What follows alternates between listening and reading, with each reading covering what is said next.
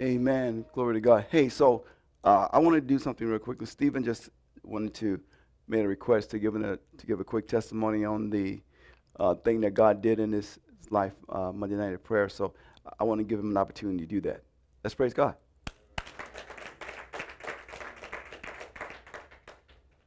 Pastor asked that he wanted to make sure I gave a report on how I was doing. Hold up. You got to hold up. You got to hold that out because we're live now.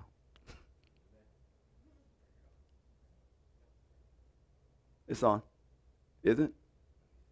It is. Did you turn it off?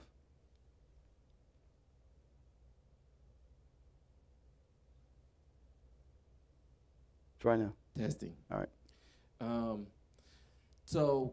Really straight to the point, so I can get the glory here. Pastor had encouraged us all to come to Monday nights, which I hadn't been doing regularly, but once a month, or I think it's first Mondays, he gives a prophetic and healing prayer, and he's very intentional about that, as he said.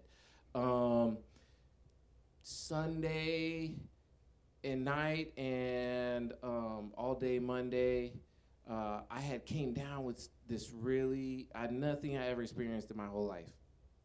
I had pain all over my body, everywhere, in my neck, it was debilitating.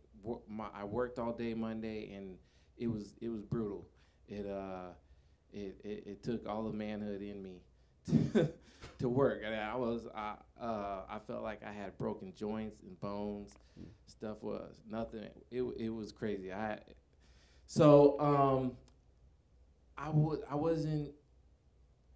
had every excuse not to come on Monday night, but it scared me what I was experiencing. It really scared me. I had never experienced anything like that in my life, and I'm only 40 years old, and I felt like a 100-year-old person that has got like 10 different diseases. And so in faith, I resolved myself to, no matter what, I'm going to go to prayer tonight, because I know that God can heal me. Amen. And so I came, and I didn't even speak up. My wife came with me, and I didn't even speak up and request a prayer.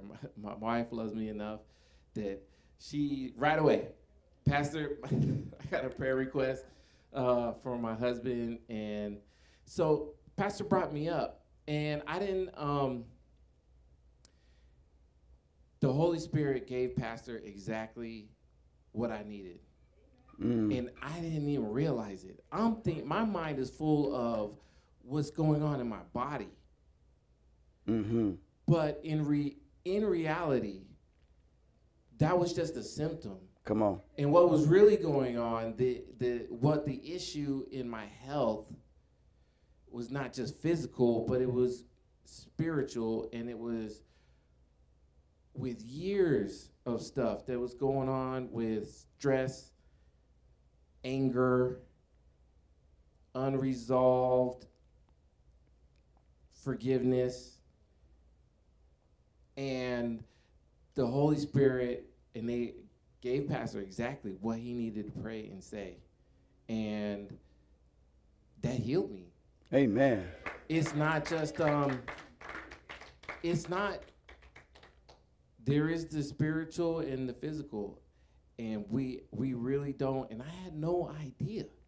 I'm thinking like my body's breaking down, but that wasn't it. Mm-hmm. I had no idea. That's the power of trusting and in faith coming to corporate prayer. Amen. And trusting that God can do, will do, and even cares enough to do.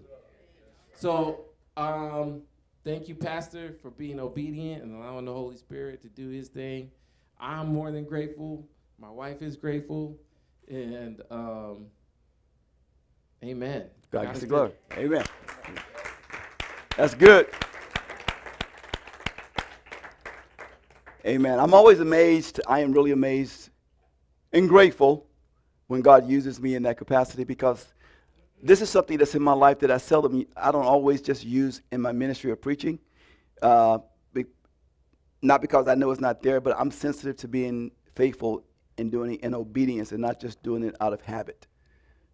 And so Monday nights is that first Monday night of the month. It's that time for me to get into it, and I really love it because I know God uses me. I do come with the anticipation that God will use me, and so that Monday night prayer meeting really does mean a lot to me, and it gives. I always leave refreshed and rewarded that the Lord has used me as an instrument, and that's a powerful testimony, bro. And I felt God touching you Monday night, and so God bless you, and God bless continually what He's doing in your life. Amen. And so this morning I am going to preach on part 2 of a call to arms and a call to win. Winning the battle against deception. We don't always put a lot of attention to the things that the enemy uses as a strategy against us.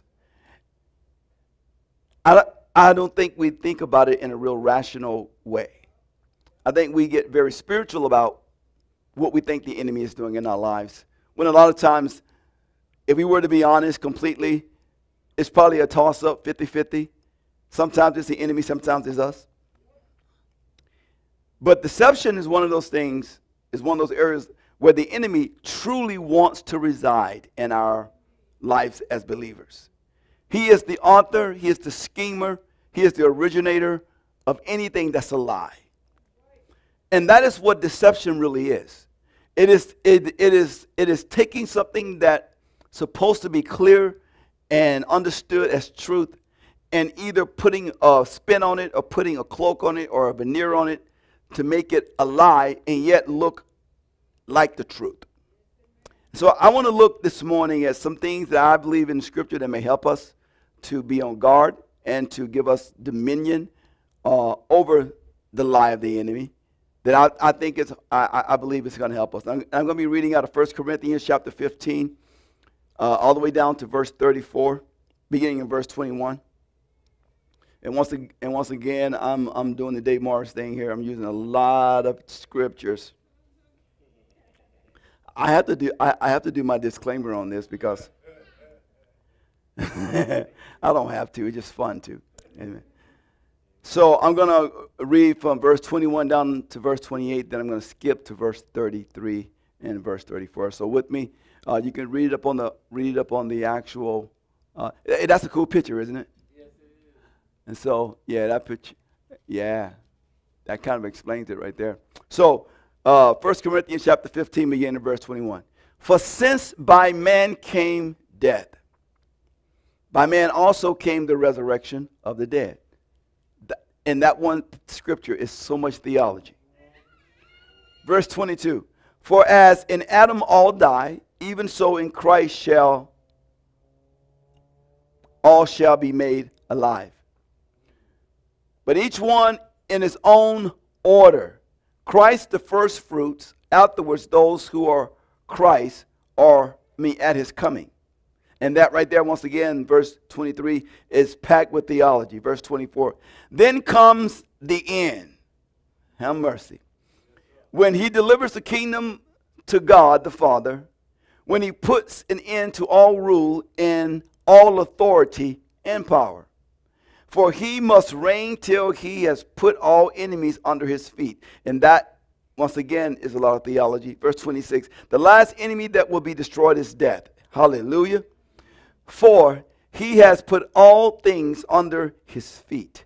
But when he says all things are put under him, it is evident that he who puts all things under him is accepted.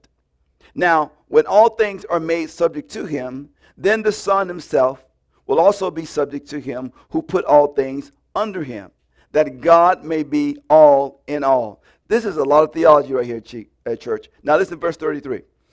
Do not be deceived. Say it with me. Do not be deceived. Evil company corrupts good habits. Now, are we going somewhere? Verse 34. Awake to righteousness and do not sin. For some do not have the knowledge of God. Have mercy. I speak this to your shame. Lord Jesus, we need your presence this morning. We ask that you just be here to do what only you can do. Holy Spirit, we release you with liberty in this service to help us, equip us, to expose us to the truth, that we receive it for the glory of the Father. In Jesus' name, amen. Pardon me. So one of the amazing claims of Judeo-Christian heritage is that God takes on the attributes of human. He did this through Christ. God's essence is unknown. As much as we talk about God and we speak about God, even as scriptures give us understanding about God, we really don't know who God is. For those of you who say, I know him. No, you don't. You know about him. You know the God that touches you and encourages you, but the full essence of God is yet to be unknown. But the scriptures claim that God's actions are known. Amen. Aren't you glad for that? So God experiences what humans experience. This is what makes him so unique to us. In the Old Testament, God walks in the Garden of Eden. Imagine that for Adam and Eve. In the Old Testament, God closes the door of the ark. Imagine that. God smells the fragrance of sacrificed animals. Imagine that.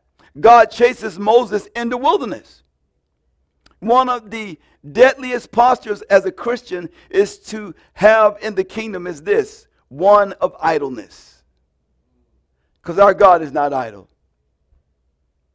To embrace the mentality that enough is enough is dangerous for us. I'm done with this. It's dangerous. Come on. I've accepted defeat, so be it. This can be related to many facets of life as a believer because we are human and we go through things that sometimes wrench us and bring us to the end of ourselves. Can I get an amen? The question that needs to be asked is, what does God have to say about this thing that you're giving up on, though? Who has the last word? Does he or does something else have the last word, including yourself? I'm going to read a quote from William Ward. He was a preacher. He says, discouragement is dissatisfaction with the past, distaste for the present, and distrust of the future. It is ingratitude for the blessings of yesterday, indifference to the opportunities of today, and insecurity regarding strength for tomorrow. It is an unawareness of the presence of beauty, unconcern for the needs of others, and unbelief in the promises of old. It is the impatience with time, the immaturity of thought, and impoliteness altogether to God. That's a powerful quote when you think about what he's saying here. Because what he's saying here is that if we're not careful, deception will come into our lives and begin to do something that really separates us from our thoughts and our connection to who God is. I want to speak about, first thing this morning, the wounds of warfare. The wounds of warfare. We have them. We have them. For those of you who don't have wounds of warfare, that means that you ain't in it.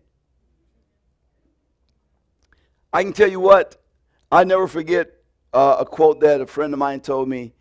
He said, Rick, I know the devil is on a chain and he's on a leash, but sometimes that leash is just a little too long. I can totally relate to that. I don't know. I remember when I was a kid, one of my neighbors and friends that I grew up with had a little short bulldog. Bulldog name was Butch. And he was a cantankerous little ugly dog. And because he was cantankerous and always I would always go and aggravate him. Because he was he had gotten old. He couldn't even breathe good. And so he would lay on the porch, but they had him on a chain. And I knew the length of the chain because I played over there all the time. And my friend's father said, "Don't go near that dog. That dog will bite." Right? And so I never considered the dog because I know the length of the chain of the dog. And one day, the family was gone and the dog was on a chain. And little did I know, he was on a longer chain this day. And so me being who I am as a kid, knowing that this is a cantankerous old dog, and I like to aggravate him, I went there and I did that. I went there, I just threw rocks at him, little pebbles at him, and it woke him up. And he looked at me with those red eyes, kind of raised his, like, leave me alone. But I wouldn't leave him alone, so I kept throwing rocks. Then I got a little closer because I thought I knew the length of the chain. And he got up and started running. And I turned because I thought I knew the distance. And next thing I knew, he was up on me. I had to take off running. And I could run fast back then when I was a kid. But I was too late.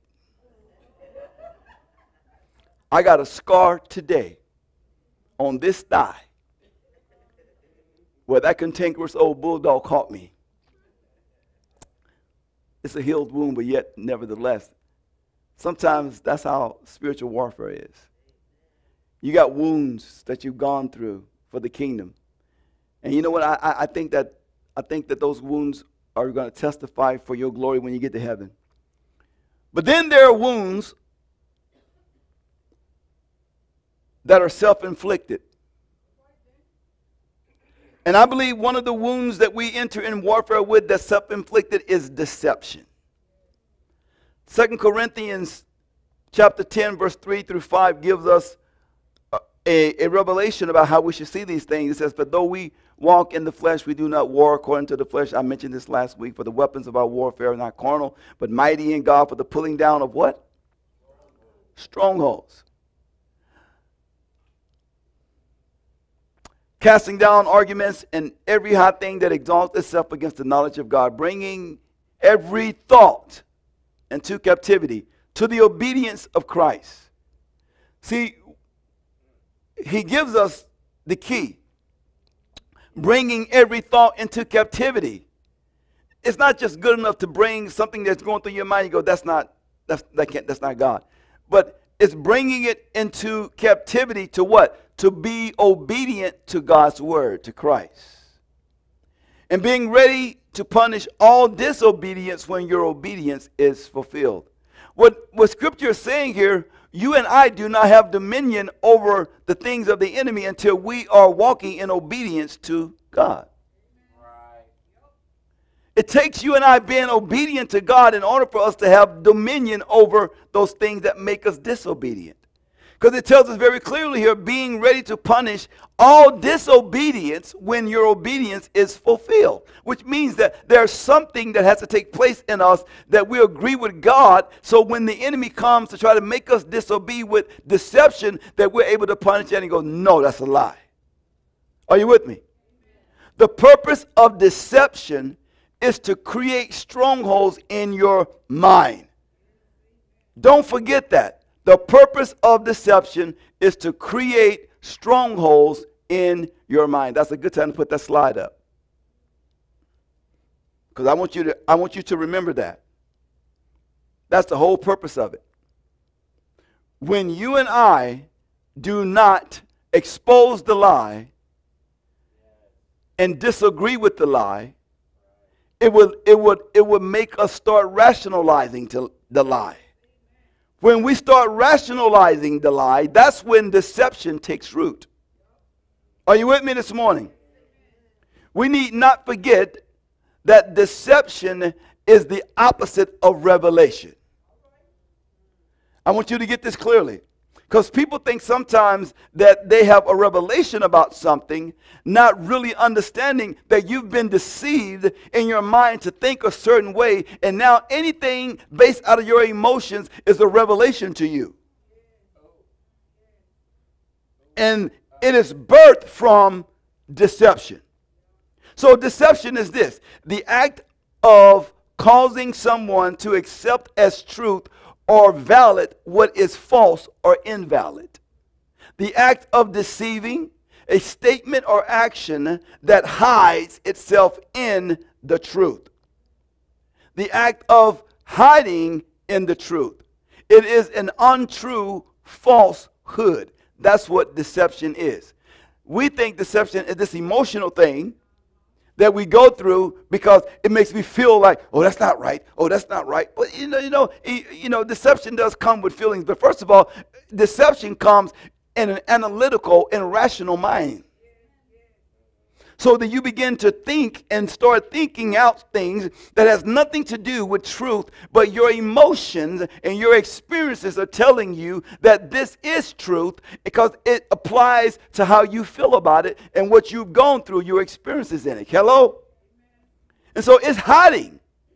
It is hiding itself as a falsehood, and it's invalid to what really is truth. But a lot of times we do not embrace, we don't accept it as a deception because we feel smart about our conclusion. Now, revelation is the act of revealing or communicating a divine truth. Revelation is not based on your feelings. Are you with me? Aren't you glad? Aren't you glad that revelation is not based on your feelings? It's based on divine truth. It's based on the word of God. It's based on who God is, his nature. It's something that is revealed by God to you and I. The act of making known something that was secret or hidden spiritually, or a fact that has been made known spiritually to you, an uncovering of something, a mystery that you did not know before, but the Holy Spirit has now made it known to you. Revelation is the supernatural communication of truth to the human mind. Are you with me? That's what it is. A bringing to light of that which has been previously or wholly hidden or in obscurity from truth. That's revelation. And I think sometimes we mix the two up. And God wants us to understand that his revelation to you and I has nothing to do with our emotions. Our emotions may come out of the revelation, but your emotions doesn't produce the revelation. Can I get a witness? Our emotions do not produce the revelation. It is something that happens divinely from the Holy Spirit when you and I are walking in obedience. Hello. You're not going to get revelation in rebellion unless God is trying to rebuke you. Shouldn't have done that. I'm sorry. I need to repent. Revelation comes out of obedience. It comes out of you walking with God. Draw nigh unto God, he draw nigh unto you. When you and I are not drawing nigh unto God, we are set up for deception. Because we are set, when the word does not govern your behavior, when the word doesn't govern your behavior, you are a prime target for the enemy to deceive you. Now, if Peter can be deceived, how much more you and I? So we don't get all high and mighty about this. I can honestly say I've been deceived more times than I want to count. I believe too often we forget one of the master strokes of the enemy is deception in our lives. Because we think we can't be, which is arrogant. It's arrogant for you and I to think that we cannot be deceived by the enemy. And when we are arrogant, we don't put up any defenses. Because we think we got it all worked out. When we're arrogant in our mind about the fact that we cannot be deceived, we do not do what is necessary to make sure that truth is ruling in areas where we may be a little too arrogant. We may be a little too, it's nothing wrong with being confident, because we all should be confident in Christ. But we also need to be very humble. And we need to be willing to be taught by the Holy Spirit. And even by those who have gone places that we have not gone before. Let you know, this man Jeffrey Rose, this guy that I'm getting to know, and his experiences in life. It's when you look at him, you think, well, he don't have much to offer. He has a lot to offer. He has a lot to offer. I can't wait to sit down and talk with him, because I believe that I'm going to glean something from his life that's going to edify and strengthen me. He's going through things that I've not gone through, and he still loved Jesus. He's still faithful. And these are the things that we need to understand a lot of times in serving God, that, it is not people's willpower that keeps them saved. It's people yielding their will to the word of God that keeps them and fortifies them. Willpower is just a little bit of what it takes to really stand in places where it's hot sometimes. If you stand there, because I'm not gonna be moved. I shall not be moved. That ain't gonna work. That ain't gonna work. Read every time in God's word where people were able to stand. They were not standing on nothing but his word. And we say, oh, I know it's the devil. I know. And yet we allow his plans to be carried out in our lives. The question is why? We need confirmation to our efforts. That's why. Don't we? We need confirmation to our efforts. And this was the whole assault from the devil on Job's life. Think about when next time you read the book of Job, and I hope you read it sometime before the year is out. Next time you read it, think about this is what the enemy assaulted in Job's life. Every argument that Job's made was to this defense. Right? Because we all need confirmation of our efforts. You need to be careful. Because sometimes God don't confirm every good thing we do. At some point in time, he expects you to do the right thing because it's the right thing. Amen? Do you really need to be confirmed? Because I didn't steal it. I feel so good. Somebody give me a sticker. No, do you really need to be confirmed for every right thing you do? No, we shouldn't have to. And so the enemy knows this. So take away these things. This is what he said about Job. Take away these things that confirm his confidence, and he will curse you. Take away the things that in his mind is confirming your goodness.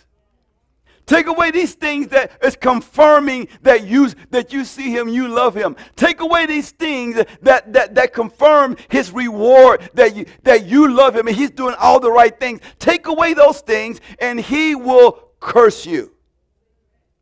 Because the enemy knows that you and I are always looking to be congratulated some kind of way.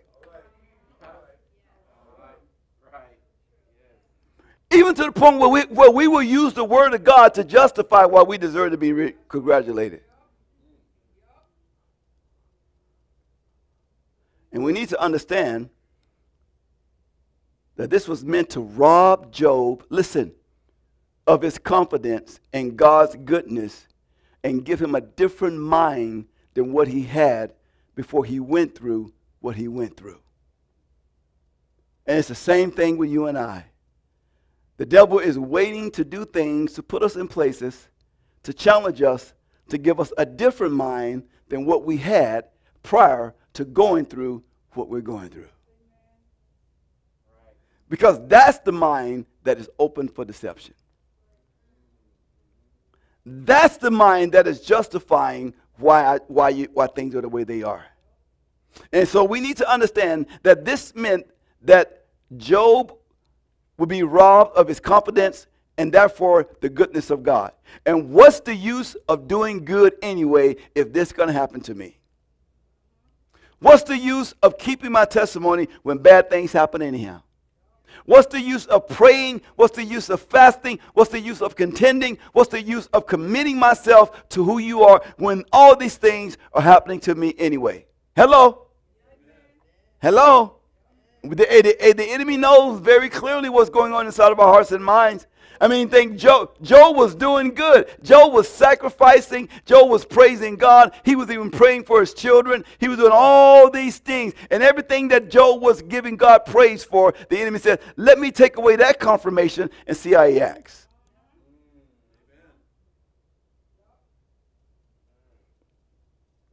You know, the thing that the enemy also uses against us is the vanity of our timetable.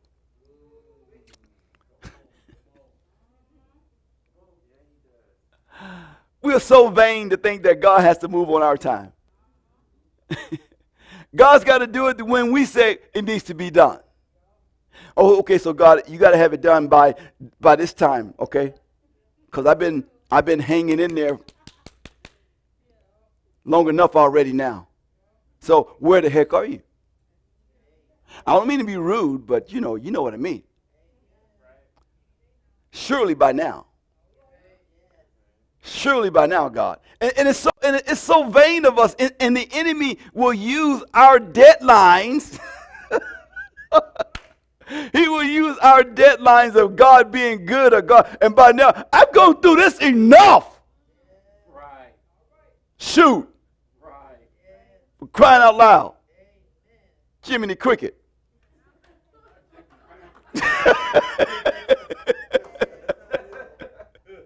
This is enough already by now. And we would do that. And then we have the audacity to work ourselves up and get all emotional. God, you know I'm faithful. God, you know I'm doing everything I know to do. You know.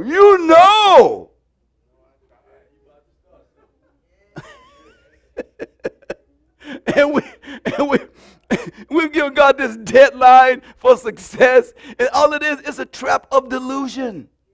Yes.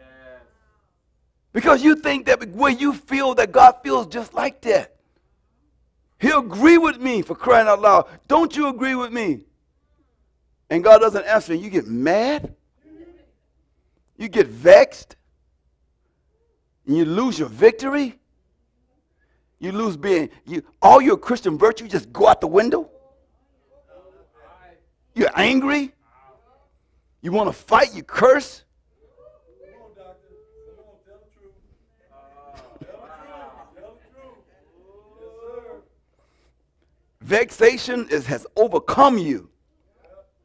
I can't be happy no more. Can't have joy. Who can have joy in this? Who can have peace in this? Who can have love in this? Who can worship God in this mess? Hello. Hello. See, some of y'all standing there going, I don't feel like that. Live long enough.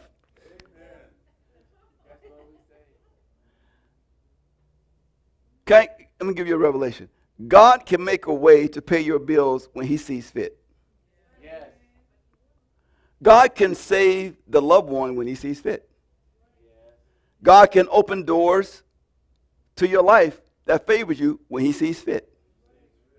God can show you favor in any situation when he sees fit. God can heal when he sees fit. It's like, no.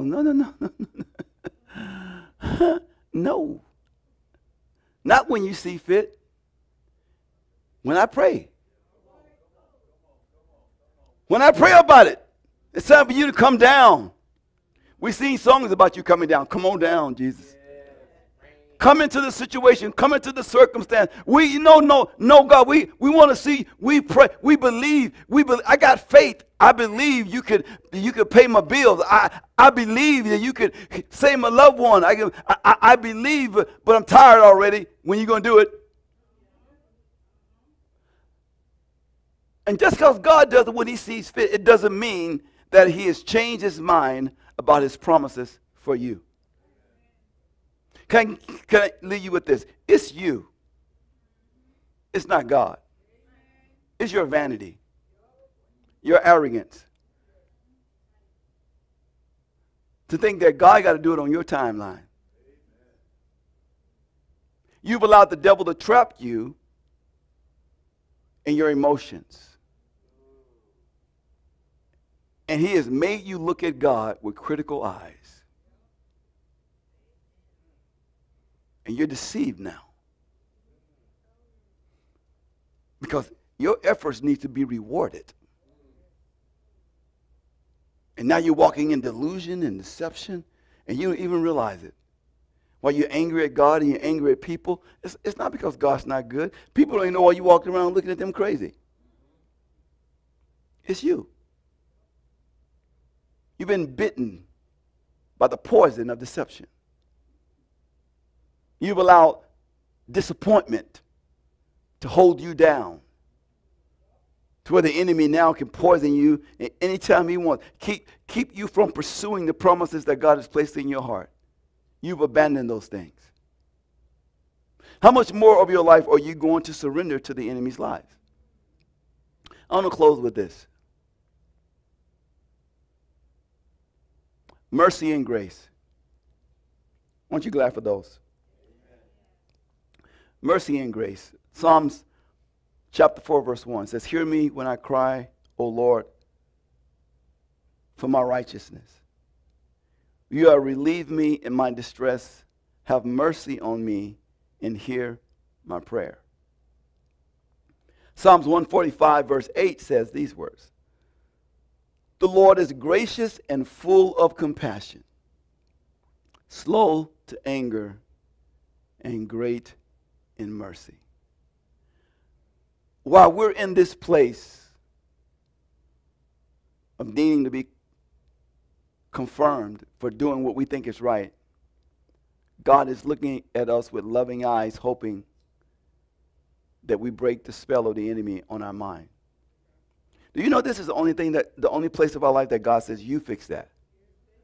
Your mind. He said, you correct how you think. You deal with what's going on inside of your head. That's what 2 Corinthians chapter 10, verses 3 through 5 is all about. He said, you deal with what's going on up there. You bring those lies into captivity. You address the fact. You cast the enemy out of your thoughts. You hold him accountable. You call him for who he is. And you acknowledge that. God says, you deal with that. And he said, you deal with that and I'll be God. God, you do you and I do me. That's what God is saying. We can't be God. Only two people said no. The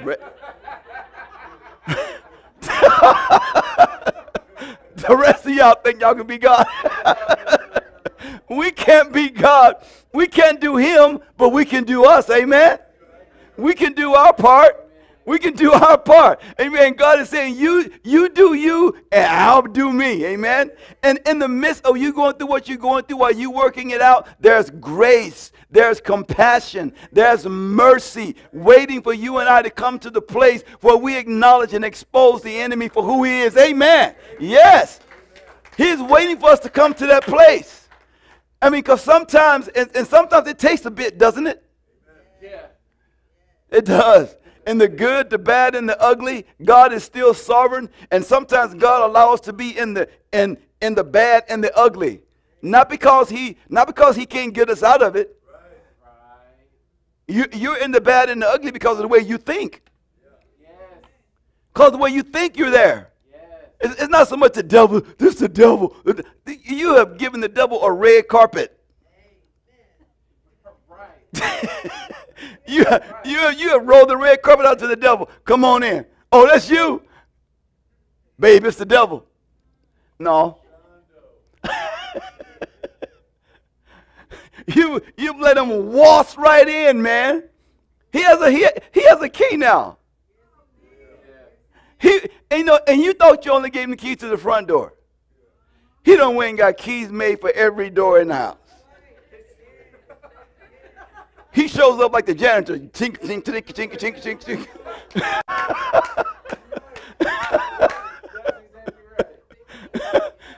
He got a ring of keys right now. Showing them to your house. You can't go over here though.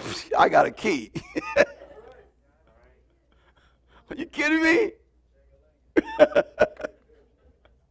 And God is waiting for you and I to expel him. He's waiting. And too many Christians are saying, you know, we think that because God sees where we are, that God is pitying us and have mercy on me. God, I need you to fight for me. God says, I've already done that. I've already done that. I need for you to rise up and deal with that.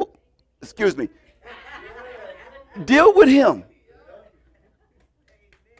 That's what I need you to do. I need you to rise up and call him for who he is. He's giving him keys all over the place.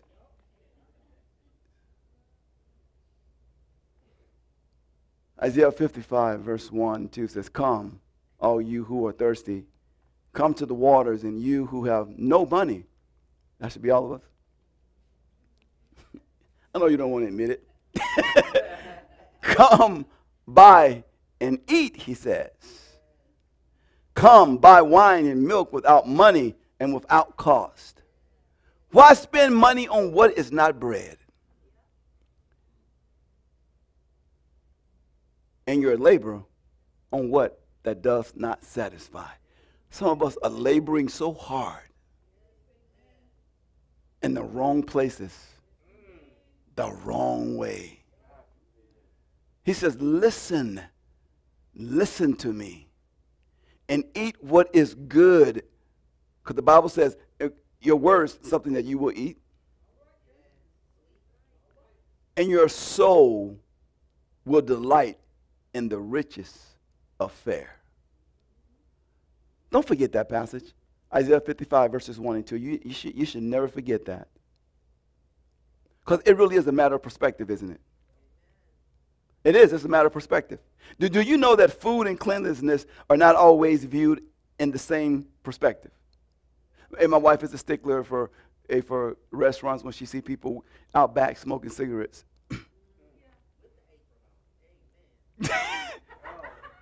Yes. And then they go back in there and fix your food.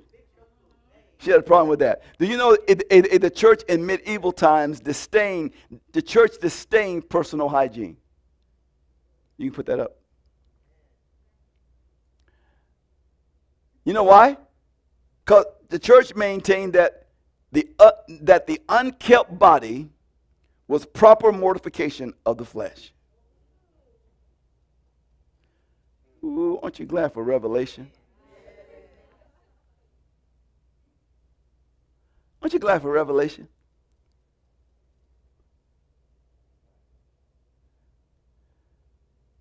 The problem is our hearts. James 4 says, draw nigh unto God, and he will draw nigh unto you. Then he says, cleanse your hands, you sinners, and purify your hearts, you double-minded. Because that's what deception does. It brings you to a place of double-mindedness. God is calling you and I to a place where we are. He doesn't want us to be robbed. He wants us to be blessed. He wants us to be lifted. And I want to close with this. In order for us to be lifted up, one of the things that we have to learn is humility.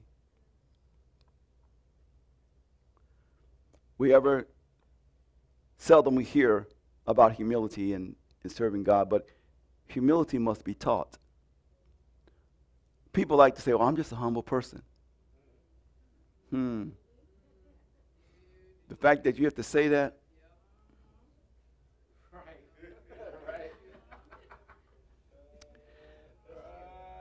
My antenna's already going up. I'm just going to stand back and watch it. Because humility is taught. You don't just be a humble person, just go, I'm just humble. I just give people the shirt off my back. And I just, I can't let people, I see hurt and I just got to get involved. I want to help people, this and that. Until you're angry. Until you got a reason to be mad at somebody. Until you think you deserve vengeance. Until you validate what it is that you don't like. And your humility is nowhere around. You just profess to have humility, but you have not disciplined yourself to walk in humility. Because humility is taught. You got to go through some things to be humble. And not only go through, but go through them the right way. Because you can go through hell the wrong way and come out a disciple of hell. And that's truth. You got to go through things the right way to be humble. You got to let things have, sometimes you got to let wrong have its way to learn humility. And people who think that they got to be right, do not let that happen. Amen. People who think that they are right, don't let that happen. Because I don't deserve to let wrong go by. Are you kidding me? I got to give them a piece of my mind. Can I tell you this? There's an appointed time for every believer to learn the attribute of humility. And so it's not just one time. I wish to God it was just one time. And God, give me the date, right? I can prepare myself. I will fast and pray before that day comes. I'll be ready. I ain't going to like it, but I believe that I can go through it in prayer and fasting. I believe that this too I can go through. It's your path with prayer and fasting, Lord. Just give me. But see, it ain't like that. God doesn't give you warning in your class on humility. God will let you get to the place to see how you're going to act and go, see, there you did it again. You ain't learned none yet. I love you still, though. We're going to go through this again. No. No. I don't want to go. I learned it real good. You didn't learn nothing. I'm going to let you go through it again. I'm going to teach you what humility is. Don't you know you're going to learn this? This is the door to favor and blessing. Humility. Some of us, we bang our heads over, and some of us are going to bang our heads all the way to heaven. Others will learn this valued lesson and become teachers of it to others. But a lot of us are going to be banging our head all the way to heaven. We're going to have knots when we get to heaven on our head. You're going to say, Lord, I thought I was going to get a glorified body. I just wanted you to know all the time that you did not yield. That's what these knots are. Can you imagine that? And the scripture says in Hebrews 5:8 that though he was a son, yet he learned obedience by the things which he suffered. We're talking about Jesus. We're talking about Jesus now. And God says, though he was a son, he learned obedience by the things that he suffered. No, I'll be good. Right? We do not want to suffer anything that's gonna deal with our ego, our emotional comfort, and our physical discomfort. I will learn humility without going through those things. Give me the quick course. You ever get a ticket and you go online to take the courses because you don't want it on your insurance, and they give you this thing called quick ticket fix and everything, and I've done that a couple times. And they always slow you down because you're going too fast on those tests. You need to slow down. You are like 45 minutes too fast. I'm like, what? It says quick.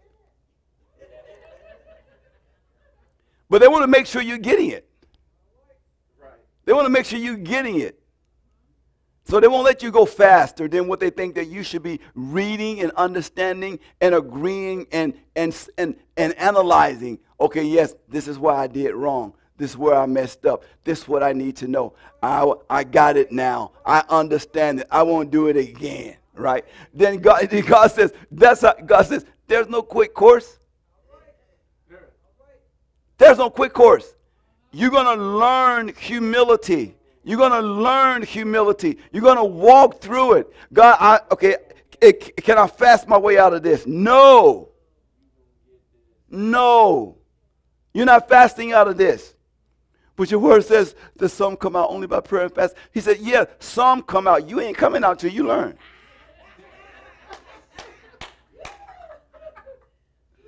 You're going to get this. You're going to learn humility. I need you to get this because you're praying for blessing that you're disqualified for until you learn this. You want me to open doors. You want me to move. You want me to bless. And you're not qualified for that. But I'm your child. Yes, you are. And I want to bless you. So learn humility. Unfortunately, we don't control the dynamics by which we learn these things. Nor do we control it by which other people learn it also.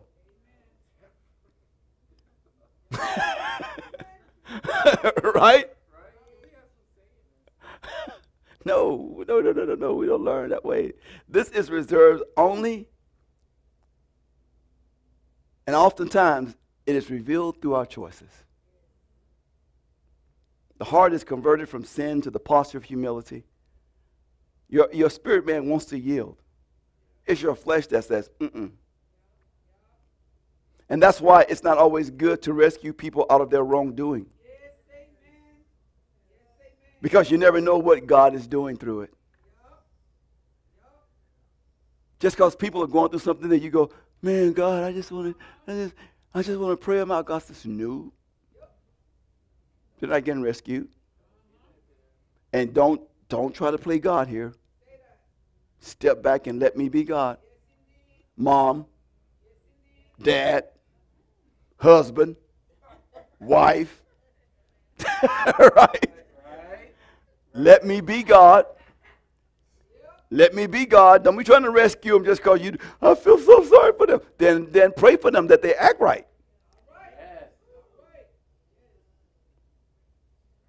Pray for them that they act right. I'm gonna give them the rent money. Why? I'm gonna give them the car note money. Why? They had $5,000 just 2 weeks ago. Oh, see, y'all don't want to hear this, man. But doesn't God? But God has allowed me to help. God has also allowed you to not get involved. You are making yourself get it. Humility teaches us to close doors in our lives. You know that? It teaches you where you should place your sympathy. You will learn this through humility. Your prayer life will increase and with greater understanding when you walk in humility. Humility is a pain that kills our flesh. Your flesh is the only thing humility will kill. It won't kill your spirit. It'll crucify your flesh. One man called it the assassination of the flesh. Humility. It forces you to die where you rather live. Hello. Y'all know I'm telling the truth. We're talking about a call to arms. Do you really want to win? Do you really want to win, or do you just want to say you want to sing the song you want to win? I want to sing the anthem. I want to sing the march song. I want to sing the anthem that says I'm winning. But do I really want to go through the work of winning? Do I really want to walk in humility so I can win, so I qualify myself for blessing and favor? Do I really want to do that? Or do I want to give up these things that I know that the Lord is speaking to me about? The Holy Spirit is telling me. He says, the enemy, don't see. God doesn't want you to give up. God wants you to persevere. But God wants you to persevere in Him. Persevere in Him. Because He is sovereign, He is merciful, and He is gracious. So I encourage you this morning, determined to win in Christ. Because you're already won in Christ. Let's give Him praise this morning. Thank you, Jesus. Amen. Let's bow our heads this morning. Thank you, Jesus. Hallelujah.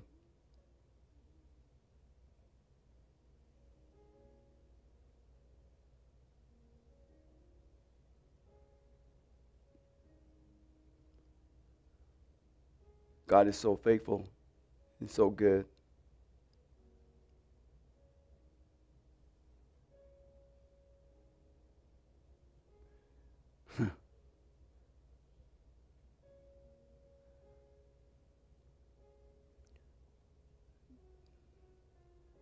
Do not be deceived. Evil company corrupts good habits. I've always read that in the past. I've used this scripture on, with my kids. It's echoed again in Proverbs. Be wise. Do not surround yourself with people who don't have your same convictions about truth and things of God.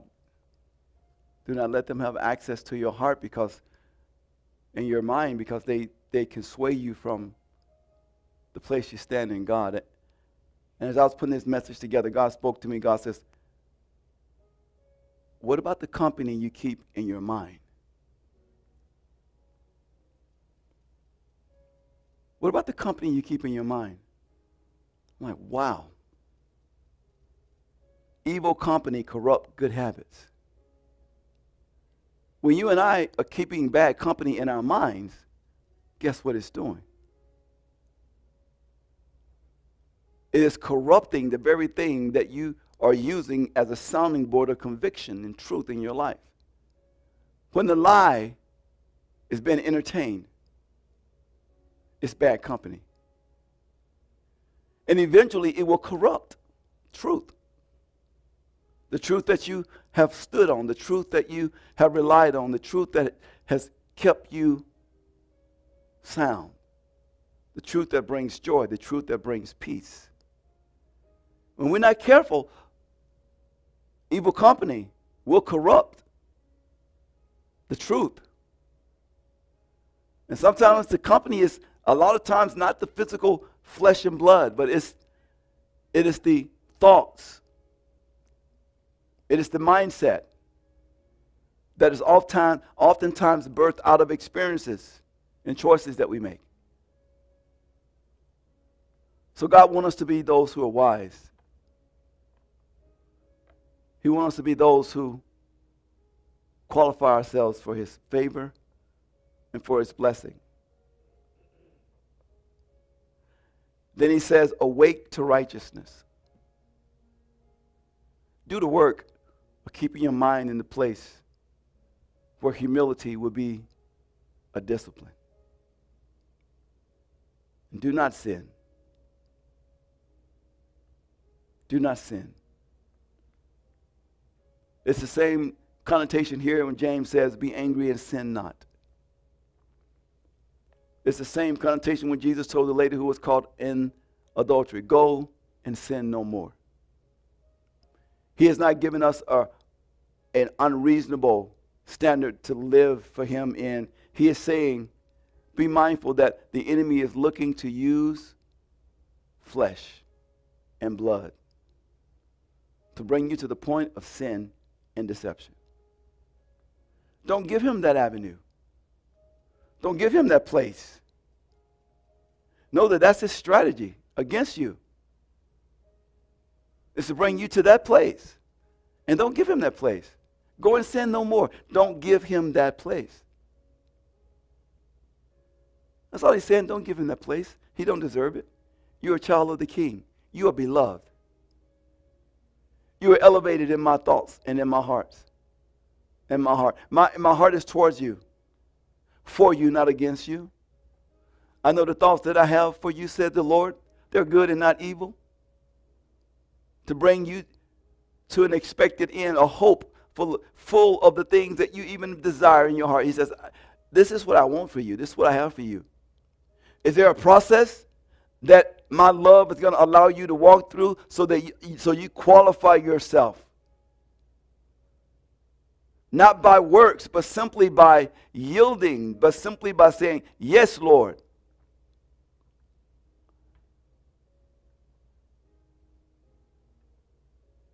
I learned this lesson for your glory. If Jesus himself had to learn obedience, humility, how much more you and I? I prayed this morning that the enemy has been exposed. I prayed this morning that you can honestly distinguish deception from revelation. I pray this morning that you understand that it's so easy to have a vanity or have a vain outlook on the timeline that we want God to do things. That we're careful about that. That we're not walking in the spirit of delusion and deception. That we're not vexed by outcomes simply because of our mindset and the choices that we make. That we know that there's mercy and grace always present for us. Always. The Lord is gracious and full of compassion, slow to anger, and great in mercy. Come to me, those who are thirsty, to the waters. You who have no money.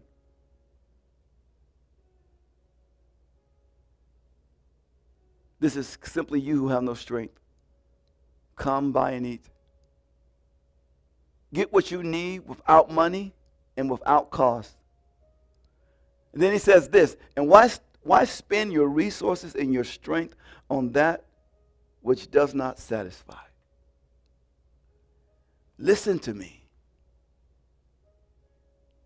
Eat what is good, and your soul will delight in the riches thereof. I want to pray for you while you're sitting at your seats this morning.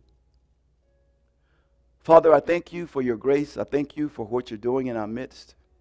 We are grateful, Lord, to be called your people. We are blessed to be called your people. And this word this morning has made impact in our hearts and our minds.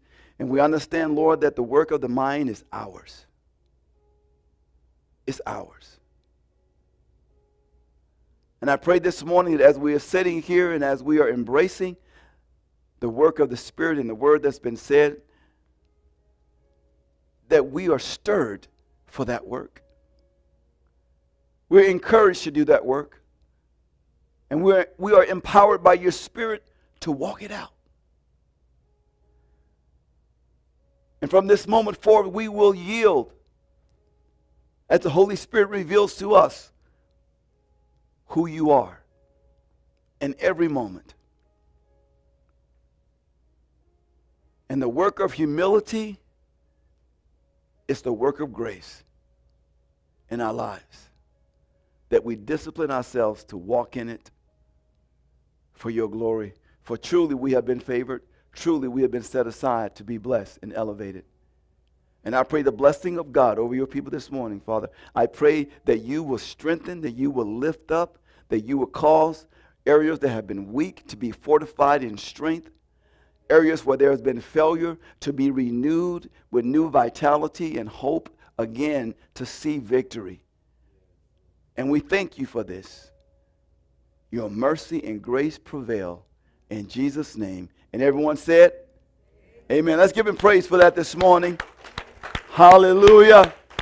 Thank you, Jesus. We bless your name. Hallelujah, hallelujah. Thank you, God. Let's all stand to our feet this morning one more time. I want you to be encouraged this morning. I want you to know that your God is on your side. There's a perseverance that comes that has fruit to it. Don't you? Isn't it rewarding to see the fruit of your labor? Isn't it? When you persevere and you know that you're doing it unto God and that there's something good that comes out of it. Amen. Hallelujah. Yesterday, my wife and I were moving a lot of bricks. Over 300 of them. That was a good place to go, ooh. It's a lot. I started the process thinking I'm just going to move one pallet. And then I feel good about myself. But you ever started something and you get into it and you go, I'm going to press it through. I'm going to finish it. I'm going to get this done. And you get the first one done, you go, I'm going to get it done. Then you start the second one, you go, what am I thinking? But you committed yourself, right? Because now I gotta see this thing through. I got to see the end of it. And so my wife saw me weaning. Halfway through the second pallet, she goes, I'll help you. See, I didn't want to say good, but I was like, thank God, thank God, thank God. And well, so before it was all said and done, we got it all done, man. And then we were able to sweep and water down everything else. Like, and my back was killing me. My legs was killing me. I couldn't wait to take some pain pills, right? But we got it done, and I was able in pain to step back and look at the fruit of our labor and go, wow, I'm going to sleep good tonight. I'm going to sleep good because I saw the fruit of the labor. And a lot of times that is exactly what God wants us. He said he wants us to see the reward of perseverance. There's a reward to perseverance. Don't ever forget that. But persevere in him. Persevere in him. Amen. So the Lord bless you today. Have a wonderful, blessed day in Christ. Amen. You are dismissed. Hallelujah.